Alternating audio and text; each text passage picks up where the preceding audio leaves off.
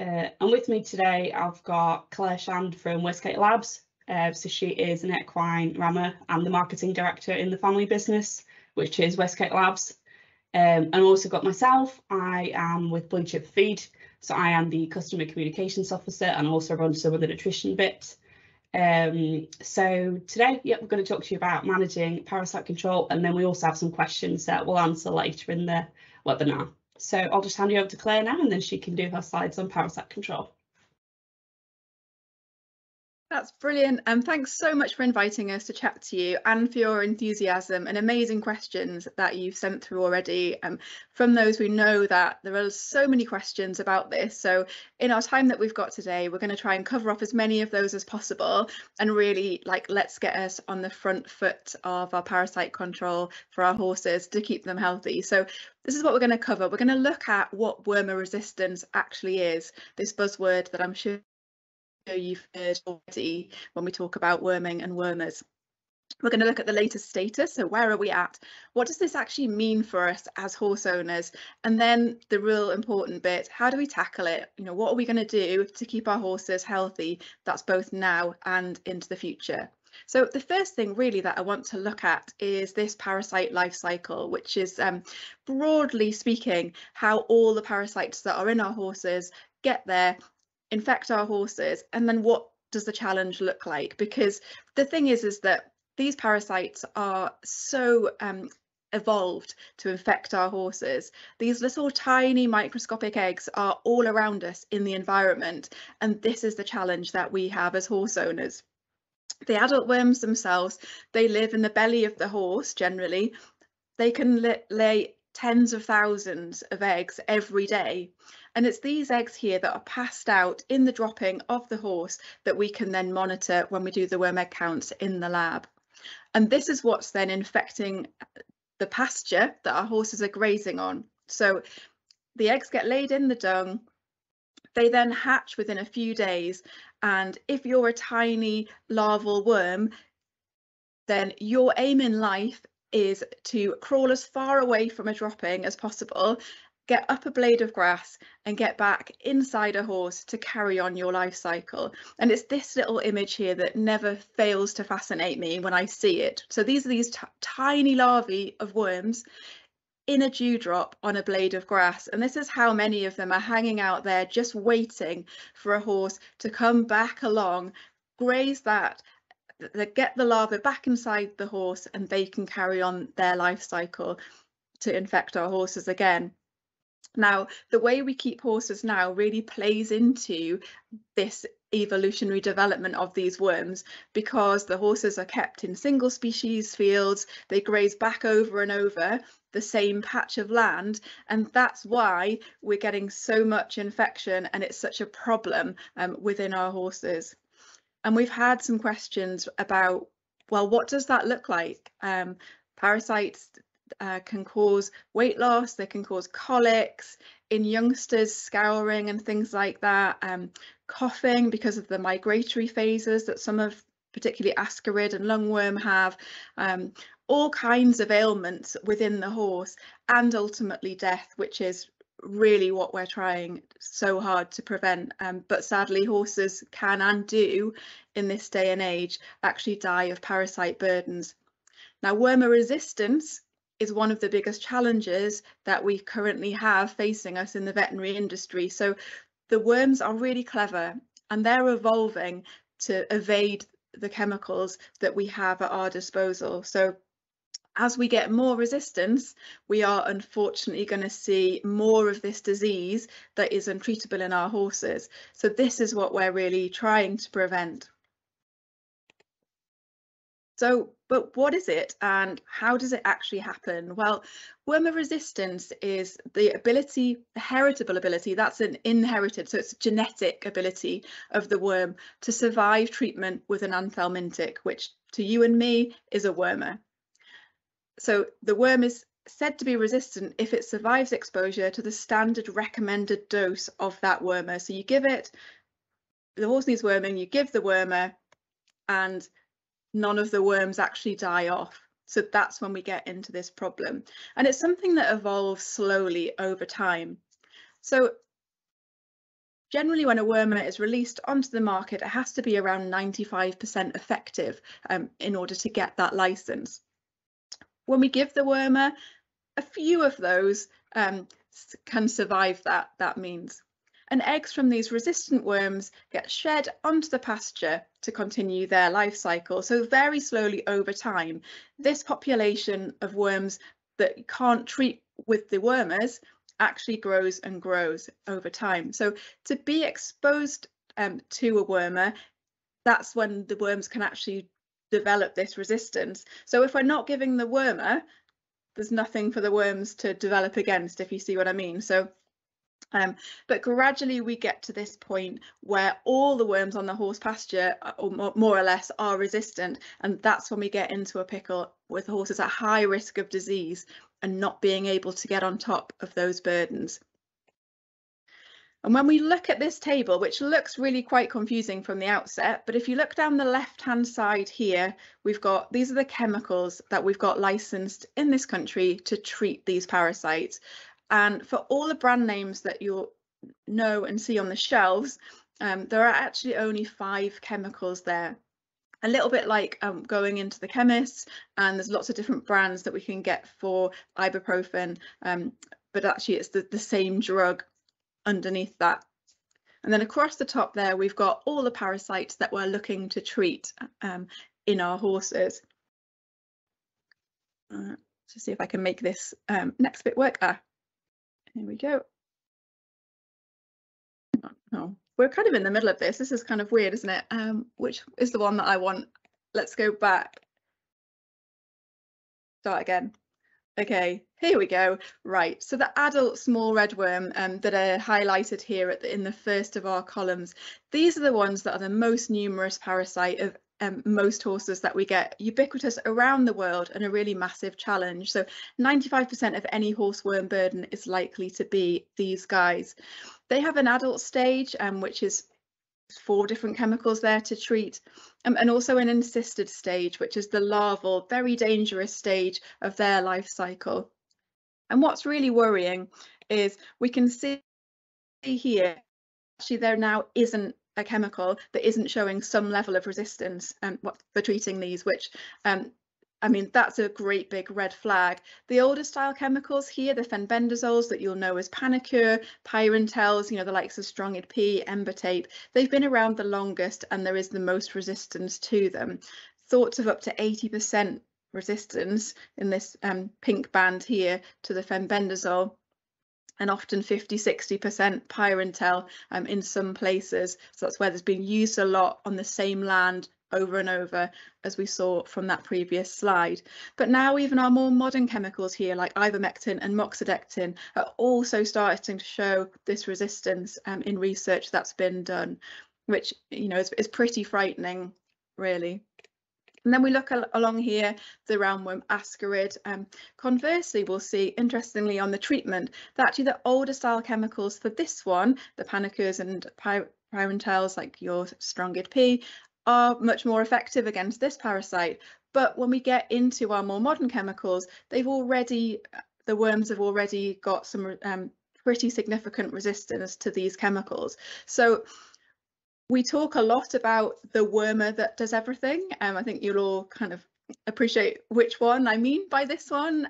You know, it's the likes of our Equest Pramox, those chemicals there. And we can see now that actually this isn't the case. You couldn't give that to a youngster and know that it treated all those, both those particular parasites that are of concern. So what this really means is that nearly every equestrian property that we've used wormers on, and you know, over the years, is going to have resistant parasites. We can't just give a wormer anymore and know that it's worked, be confident that that's been effective. By exposing the worms over and over, this is only going to grow. And one of the problems is we're not really sure just now where these problems are occurring, because we're not looking for it, we're not testing for it. So we don't even know, most of us, I would say, where we have chemical resistance on our pastures and where we don't. The good news, if there is such a thing, is that the testing is really on our side. So unlike the chemicals, where we're really running out of options and things are looking a little bit tight, the science of testing is on our side. So our fecal worm counts here, which are the cornerstone of our programs that we're going to go on and talk about, can identify 15 to 20% of horses that need worming. That's reducing by up to 82%, which is pretty phenomenal. On our right here, we've got the Equine tapeworm test that was formulated and released in around 2015. Fewer than 30% of the horses that we test with that actually require a treatment for tapeworm. So that's lots of horses then that are saved getting a treatment again that they otherwise would have had. It's that exposure thing. If we can minimise that exposure, that's really what we're onto. And we've also now got this blood test which detects the encysted stages of that small redworm, that dangerous one that I alluded to a couple of slides ago. So it's a fantastic development, and it's only going to get better in terms of our ways of dealing with and testing for these parasites that we've got. Just a word on the chemical side of things. I mean, the trouble with the wormers themselves is that they're very, very expensive to license, and that's why we're really seeing no new ones coming onto the market. Agriculture, they're a little bit better than that because of food producing animals. There's much more investment in that side of things. We've seen some of the wormers, like the more recent ones that we've benefited from, the moxidectins and the like, come over from agriculture. Now, the most recent ones that we've had developed in sheep that have come out recently aren't actually good for horses, and so we haven't been able to benefit from that one, unfortunately, and there aren't any more in that development. So instead of just reaching for the chemical, we're really starting to need to try to understand where are those parasites. So blanket treatments are really old hat. It's absolutely not where we want to be with our worming programs anymore, because we know from testing that we've got 80% of the worms are in 20% of the horses. So that means of a herd that are all kept and managed the same, that when we actually test them to see the worm egg counts, where are the high egg shedders within that herd, we're going to find some really variable results. So we're going to see that for a lot of the horses, they can really manage parasite resistance very easily or very well themselves and keep that to a manageable level within them that's not going to cause any pathological damage that we might have seen looked at in our earlier slides. Some horses, though, for reasons of, so varied reasons, genetic, definitely is a trait that's passed down. So we see some breeds of horses anecdotally wormier than others, like Highlands and Frisians and Arabs, for example, for some reason. But also that can be to do with individual immune systems. So the young and old are often a lot wormier because they've got either undeveloped or challenged immune systems. But also if a horse has got something like an active, ongoing kind of complaint, again, we'll see the challenge there. So EMS horses, PPID, or that was Cushing's, laminitis, anything like that that can challenge the whole horse's immune system, and I think Pia's going to talk about this later on, is also then going to be more easily challenged by parasites. And it also can be due to things like behaviour. So horses that graze closer to piles of dung are likely to pick up those larvae that are crawling away from those piles that we saw on our pasture, and therefore more likely to expose themselves to that challenge. So what we're going to do is test the whole herd, identify where are those high egg shedders within that herd, and then get the right treatment for the horse and the parasite at the time of year. So really referring back to that the chemical list that we had to very much target the right treatment there that we've got for the horses. And these are the tests that we're going to use most regularly really well. Number one, cornerstone of any targeted program is a fecal worm egg count. So we're going to do this every 8 to 12 weeks through the grazing season. And that's really targeting these small redworm predominantly because their life cycle is so fast. that's why the schedule is so frequent for these particular tests. I mean, we tested a foal, for example, at 4 weeks old, and that was already showing a positive worm egg count for redworm. So that's how quick these parasites can actually get inside our horses and begin to infect them. I mean, just amazing. But we can also use them for reduction testing, which I'm going to go on and have a little chat with you in a bit, but it's about actually using this test as a follow-up to ensure that that treatment has been effective, really monitoring that and very much starting to get some percentages of how effective the chemical treatments have been so that we can measure that. And number 2 there is our tapeworm testing. So this we can do either as a blood serology or now as the Equicell saliva test. So going to the other end of the horse, and this is measuring the antibodies that the horse is producing against the tapeworm infection or any that might be present. And we can monitor that and then know whether the treatment is needed.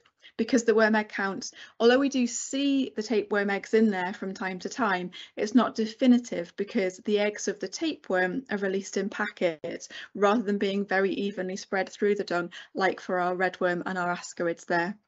And then this third one here is this ELISA for the small redworm again, which detects these encysted stages that can be so dangerous.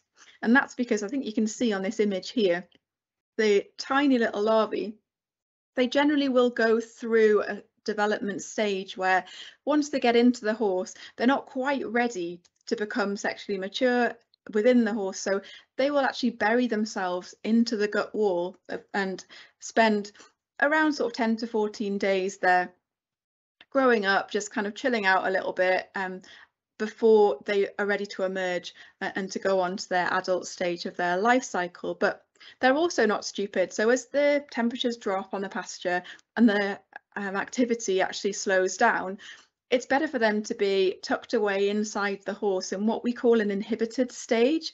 And so they will go into these little tiny cysts within the gut wall, and they can stay there for up to 3 years till the conditions are right. So they but this particularly happens over the winter when the weather gets colder.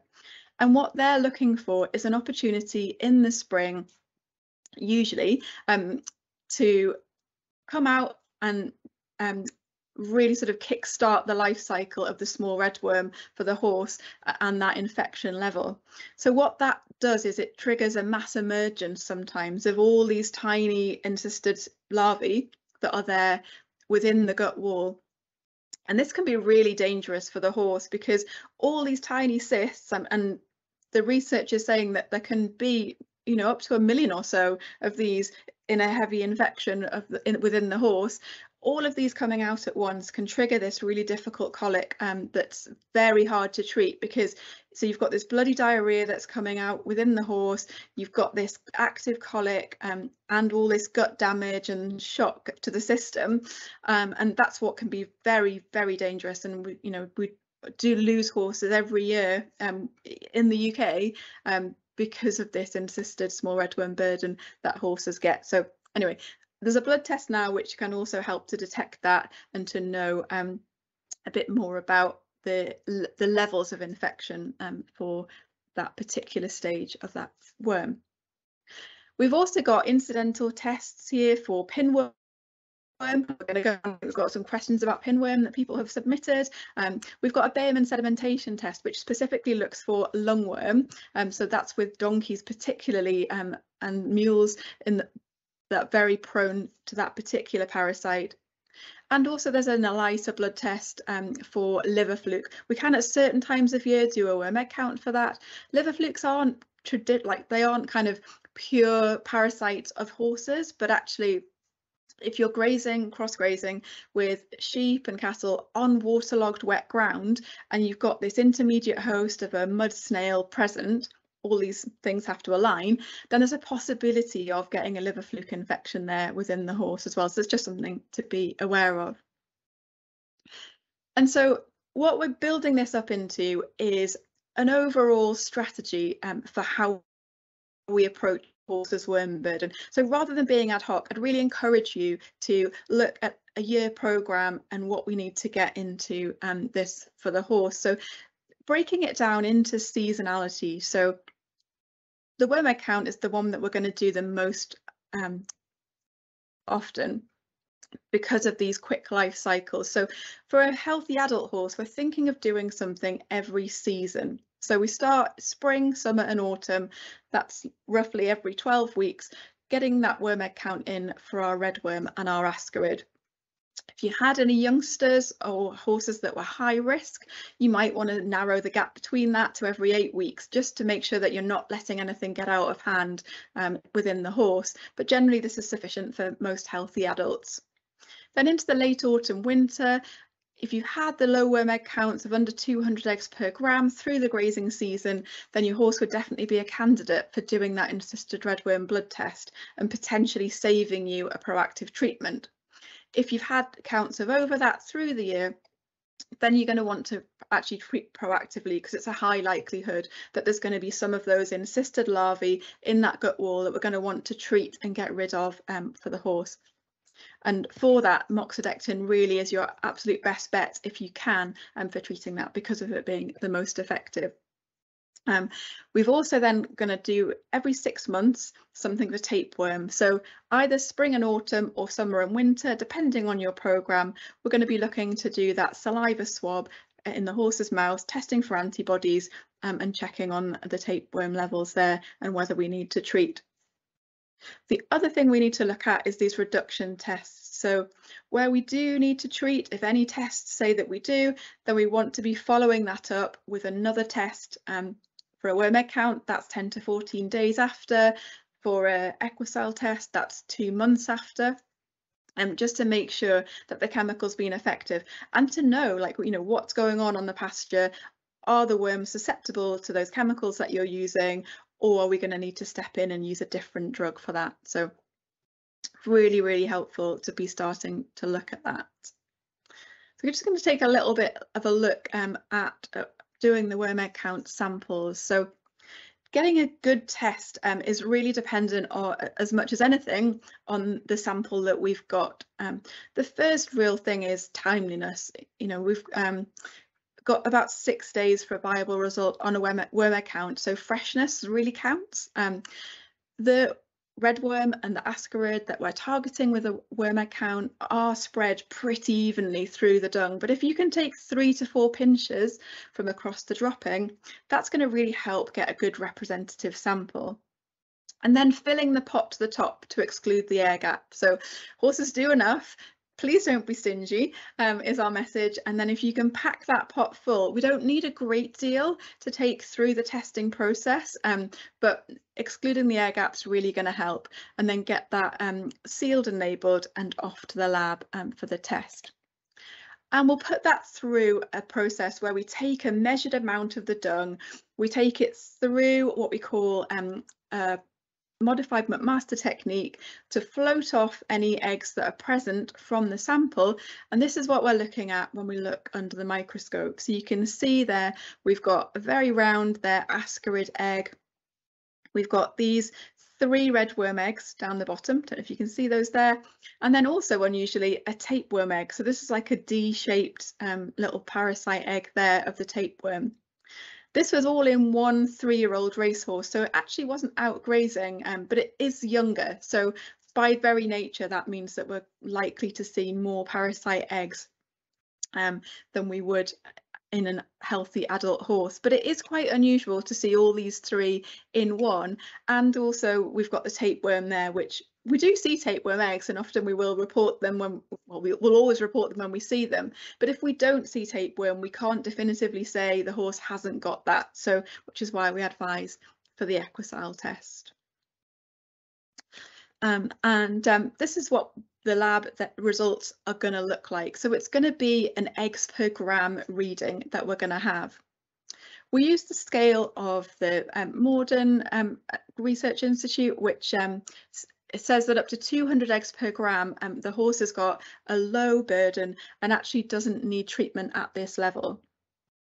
And there is a lot of thinking that actually some parasite burden is really healthy for the horse to stimulate immune system. It's come from human medicine. So apparently we're seeing a lot more autoimmune diseases within humans because we've got this much more kind of a stringent approach to cleanliness, so taking out our microbes and bacteria and things like that.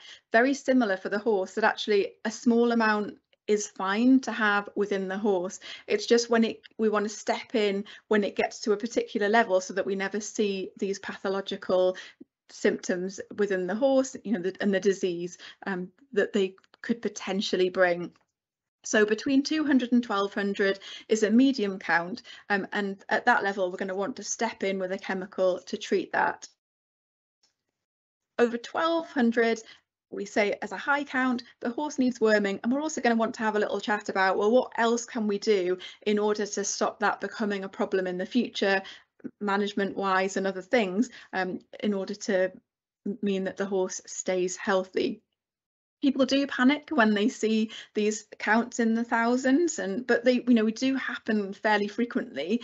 And just to reassure people, the highest worm egg count we've ever had in the lab was 84,000. So that was a very ill horse, but you know, that's kind of the upper level of what we'd see, and certainly not something that would be there. You know, it's not a frequent kind of level of infection, but it was a particular highlight, not for the horse, unfortunately. And then reduction testing. So we've talked a little bit about this, but it's about identifying, does the horse need treatment? What would be the most effective treatment, do we think, for that? But following up to make sure that that actually has been effective. So 10 to 14 days later, putting a second worm egg count into the lab, so important, because we just can't give a wormer now and expect that it's going to do that job, unfortunately. There's just some little images here of that in our lab, a worm egg count test going through the process there. The Equine sample is pretty revolutionary in that it's a saliva test, and it's an ELISA, so it's measuring antibodies that the horse is giving to any tapeworm infection that's present. In order to stabilize that saliva and get the most accurate test, the horse hasn't got to have eaten, drunk or been exercised for 30 minutes before. So bring them in, tie them up, brush them, just make sure that they aren't able to reach anything there or do anything that might cause salivation. But actually it's a pretty easy test to do. It goes into the incidental space where the bit usually goes, and most horses are pretty tolerant of it as well, more so than you might think. And what we get from this is a saliva score reading. It's actually a minus, like a negative scale, so it can be a little bit difficult to interpret, but we don't really need to focus on the numbers, more so this low, borderline or moderate high that shows whether the horse needs treatment or not. So we can see there the cutoff point that you're going to step in with a treatment for the tapeworm if it goes into that borderline reading there. So it's really, really brilliant test that's been developed. So our regular testing that we're going to do, and if we need to step in with chemical control, it's really important that we do that in the right way. So we have to choose the right wormer for the job, and it's so it's about particularly treating redworm, for example. For most of the year, an ivermectin is going to be a really good, effective treatment to treat those adult stages of the redworm that we might be seeing. But in the winter, a moxidectin will get the larval stages of that particular parasite. So we want to be avoiding exposing the worms to the moxidectin through the year, and really like preserving that as a key medicine for treating the larval stages, predominantly in that sort of autumn winter period. So it's really being aware of like what and when we're going to be using. Similarly, if we've got young horses, we're going to avoid using something like an ivermectin for a routine treatment, and maybe step to something like a pyrantel, because that's so effective against ascarids that really are parasites of young horses. So really speak to your vet, your SQP, your RAMA, so many confusing titles, and get their advice in terms of what we want to be stepping in with, so that we make sure that we get an effective treatment, but we're also not overusing chemicals that we need to preserve for specific treatments really in the horse. So right chemical, right time of year, give sufficient. We really need to be aware of what our horses are weighing in order to give them the right dose, and give enough. If we are underdosing our horses, then that is going to aid resistance developing, because it's not going to be sufficient to kill off the worms, but we've given another exposure to that wormer, so given them the opportunity to fight back against it. And using a weigh bridge is the most effective way, but I'm appreciative that not everybody has access to that, but it's not really good enough just to be looking and assessing. And we've got this little image here of he's my Highland pony Bertie. He's about 14 hands on his tiptoes, but also about that wide. So particularly if you let him, he would just eat his head off, I think. And we did a little bit of a Facebook fun quiz to get people to guess his weight by eye, and obviously I appreciate, you know, it's from a photo, it's not as good as standing there real, but it was really interesting to see the difference in the weight that people estimated. So the highest is 666, which, yeah, that's very much on the high side there for Bert, but the lowest was 310, which actually would have really underdosed him if we'd gone in at that level. The average was under, so had him at 472 kilograms there, when his actual weight is 525. Now, when we weight taped him, that came in slightly under at 518, which just underlines the advice that we give, and that our vets would advise as well, is that, so when you're giving a treatment, add 10% to a weight tape just to make sure that that's been effective. It will then, there's tolerances that are very safe on the chemicals that we've got, so that will be the right sort of ballpark, just to be sure if you haven't got a weigh bridge there. Administer that on a surfaced area, because actually there's not an awful lot of stuff within those worming syringes that we've got, so it means you can really monitor any spit out there and know whether the full treatment has been given. It also means if any does get spilt, that you can mop up easily, because wormers are toxic, particularly to dogs and collies, but also to our flora and fauna. Dung beetles, if they get into watercourses, very toxic to that as well. So just something to be aware of. Get your reduction tests in, and just ask. You know, there's so many places that you can go and get really good advice. Here at Westgate, we're always happy to help if people have worming queries, but also, you know, in your feed stores, saddlers, vets, again, they all want to help to get this right for people. Management, here's me putting my money where my mouth is and doing my poo picking. I cannot emphasize enough how important poo picking is and how much it will help you with your worm control. So poo pick as much as you can. What that's going to do, if you can do it at least twice a week, is it's going to take those eggs off the pasture before they have potential, and you're going to really minimize that infection level that's there on your pasture. Put it in a muck heap that's at least 3 meters away from the field, so that you're going to prevent any cross infection. That's how far those larvae can travel in the wet, away from the piles of dung. So for a tiny larvae, that's pretty impressive. But yeah, let's not undo all your good work. Keep your muck heaps separate if you can. Keep your herd stable. So that means not introducing too many new horses, which could be bringing parasite challenges with them. Resting and rotating your grazing, because that means that then it gives a chance for any worm eggs that are on the pasture to degrade and lower that infection level. 3 months is good, 6 months is better. If you can do a year, that's really going to help, particularly for those red worm, which are these ever present and so numerous.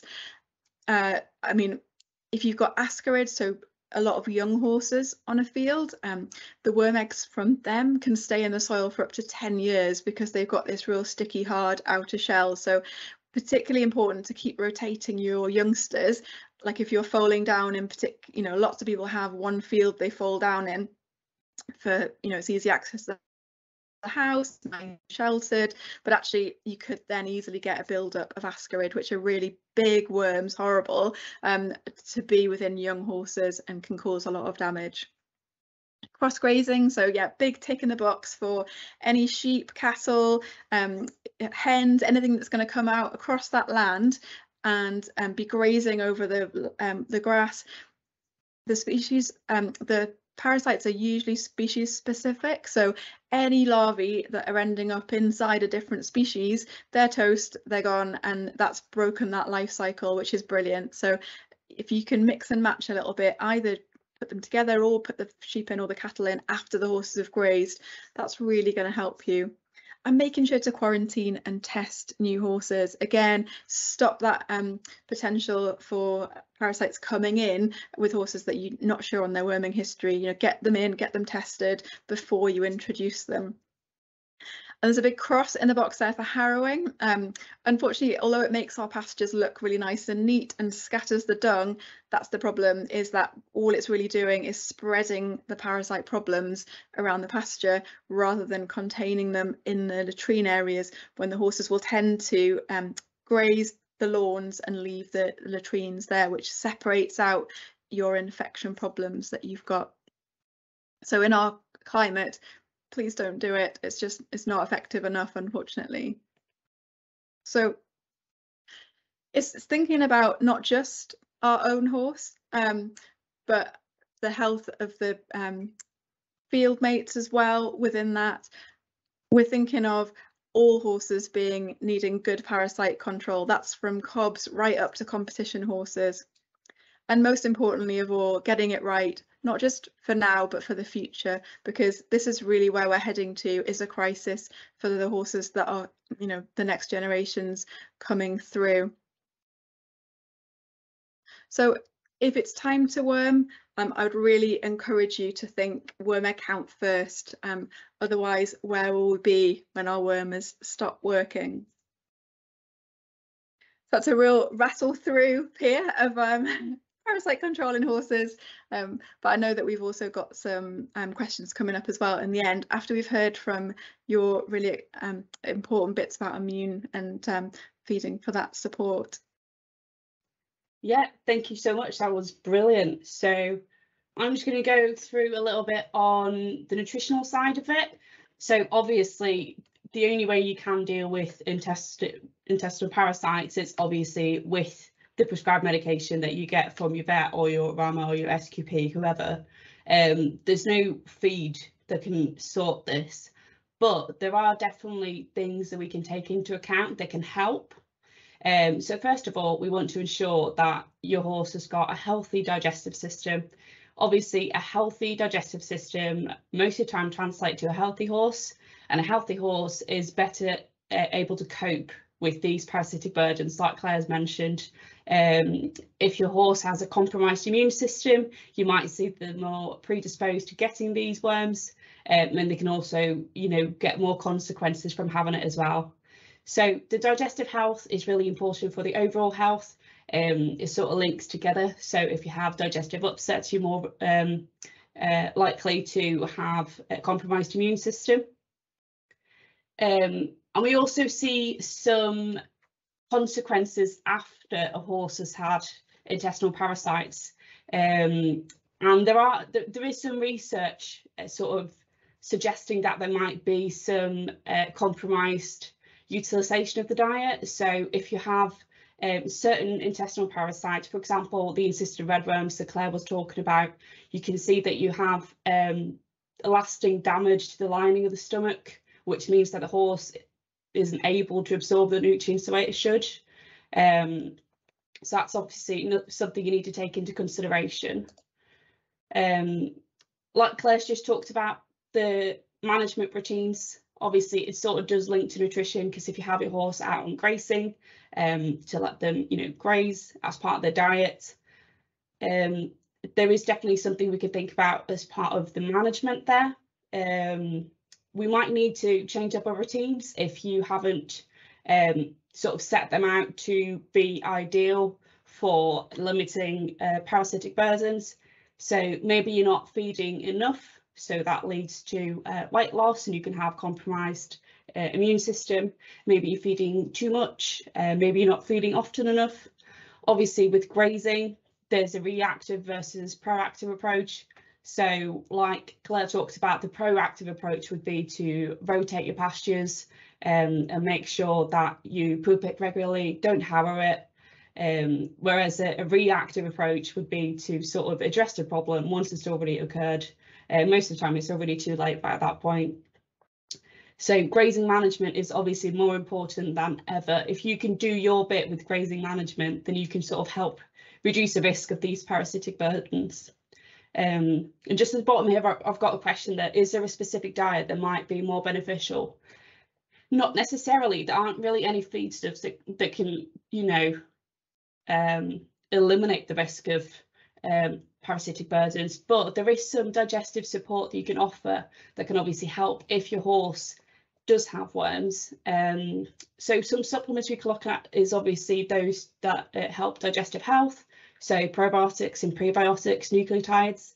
If your horse has had a parasitic burden, you might see a decrease in the diet uptake. So using probiotics and probiotics can be a great way to sort of restore the natural bacterial flora in the hindgut to make sure the horse can actually break down fibres, get their energy. It's also really important to ensure the diet is balanced.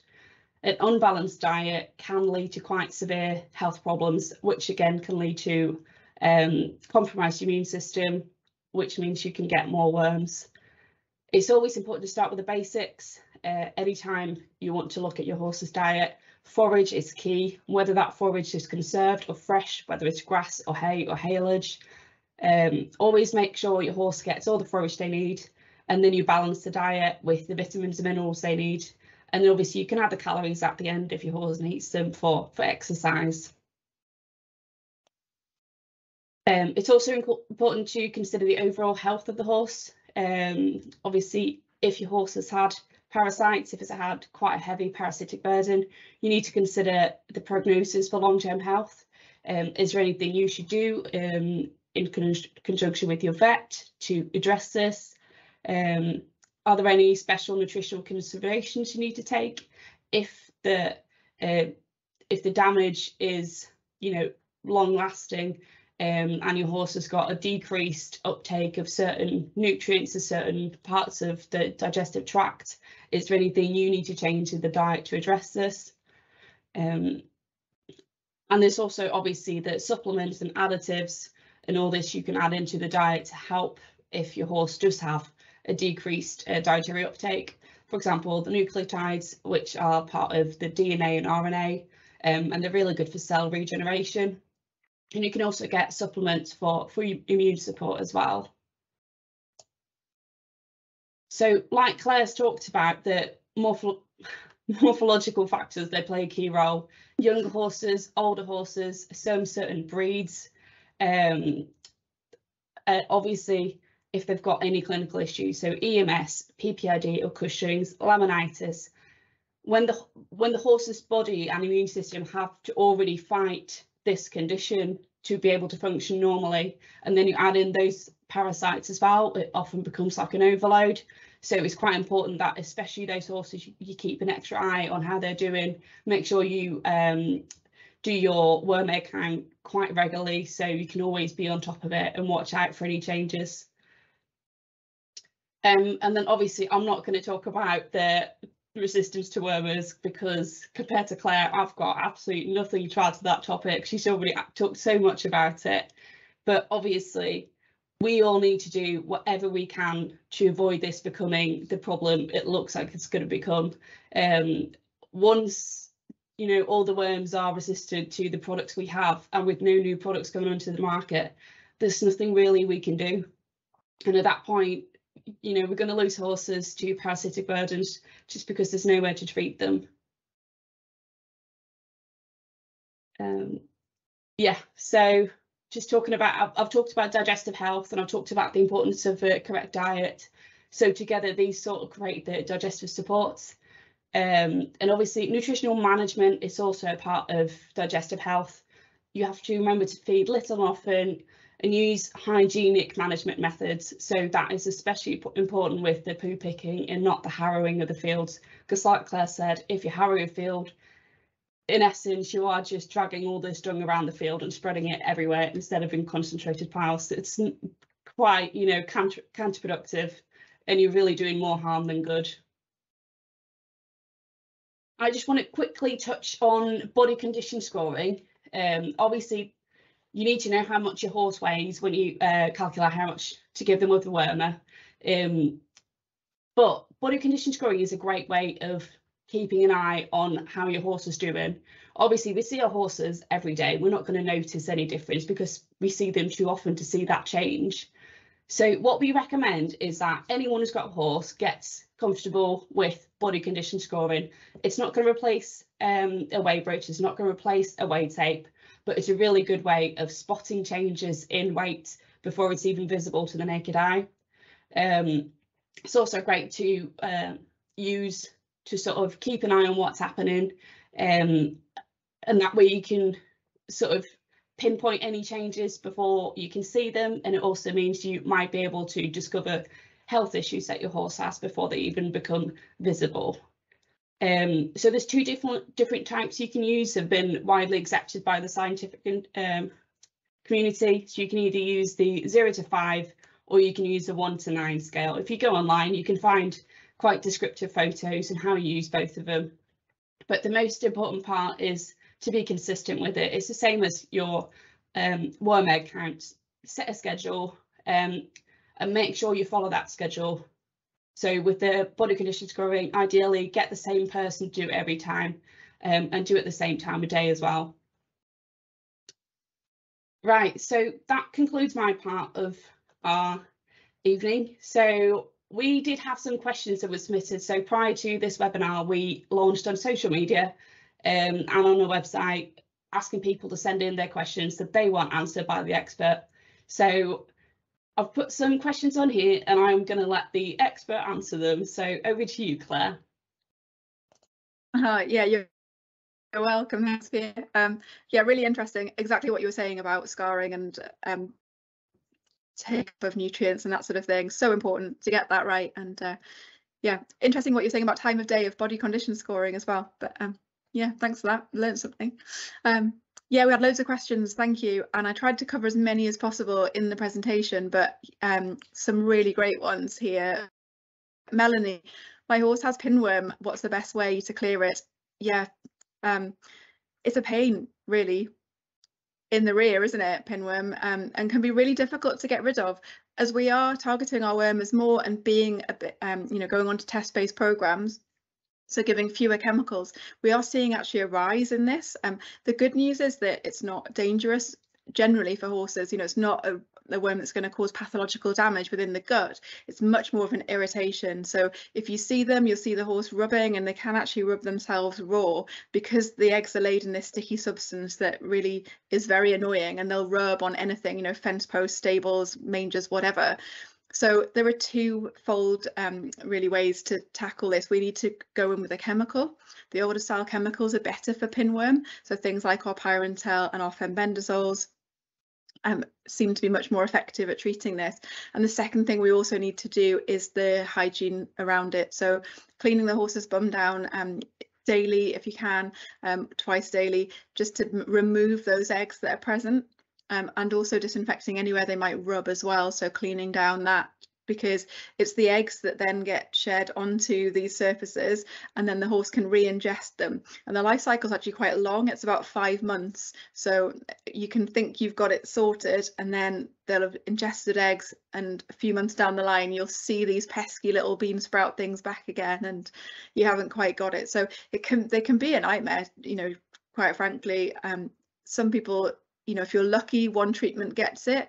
Other people, you know, really struggle on. And again, it's an immune system kind of predisposition, I guess, because you'll have a herd that are kept in the same place and there'll just be one that has this persistent issue often.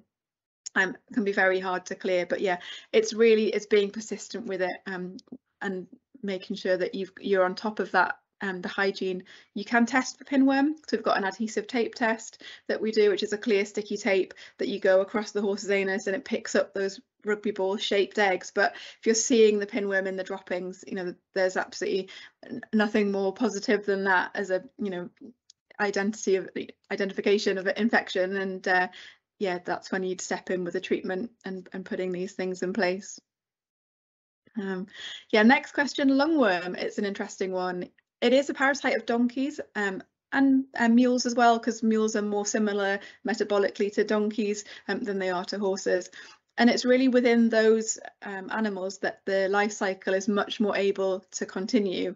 The Donkey Sanctuary said that fewer donkeys are actually infected with lungworm than first thought. So they think sort of around 4 or 5%. So it's quite minimal, but it is something that we do need to be aware of. If we keep donkeys and also if we have horses that live with them, they can also get infected. So we have what we call a Behrman sedimentation test. It's a fecal test, and you can submit that to the lab, floats off the comparatively heavier lungworm eggs to identify them. So usually the horse is the one who will be coughing, because that's one of the main symptoms of that.